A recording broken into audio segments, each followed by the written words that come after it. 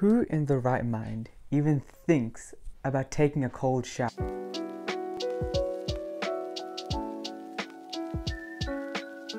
Yep, so according to today's date, the 14th of June, I've done 152 days of cold showers. Damn. Before I tell you the benefits that I've felt so far, I would like to address the question that the guy in the beginning asked. Why would you even think about taking cold showers? And to that I'd say there are many reasons, but for me in particular, there were two that inspired me or that made me continue to take these cold showers. Reason 1. Self-discipline. One of my New Year's resolutions this year was to become a better person compared to what I was last year. And I thought that the first step I'd take is to develop my self-discipline. I believe that taking cold showers is the fastest way to improve yourself initially, because you feel the immediate benefits after taking a few, compared to the more delayed gratification which you get from reading books or journaling. Reason 2. Gratitude.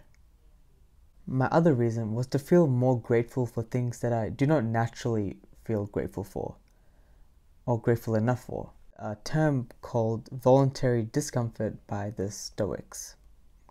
When you purposely make yourself uncomfortable in situations, you realize over time that it's only your mindset that matters, and that if your mindset is powerful, you can overcome anything that comes in your way. I am genuinely so grateful for my past self for choosing to take cold showers, because I haven't felt better or haven't felt this good in such a long time.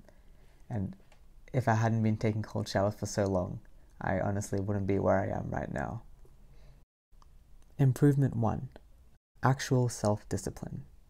Before, I would have to force myself to read, to journal, to do my work on time.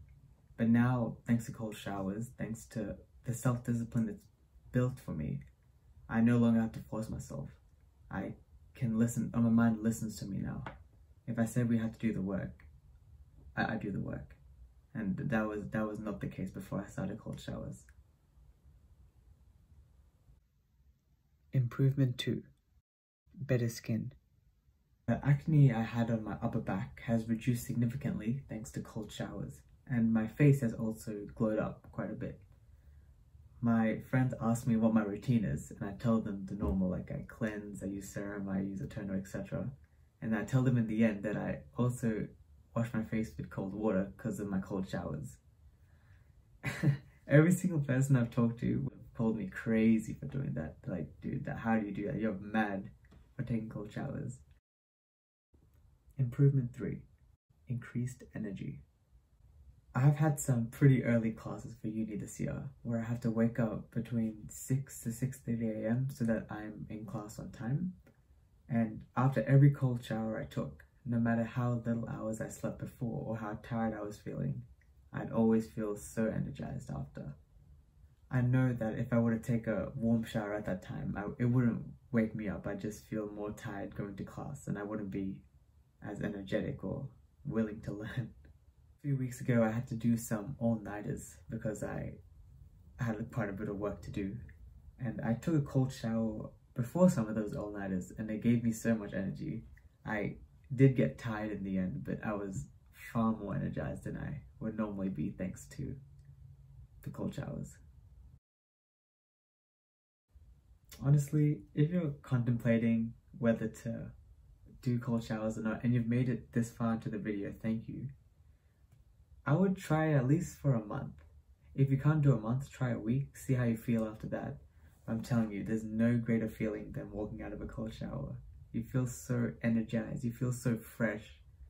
Nothing I've done has come close to that feeling.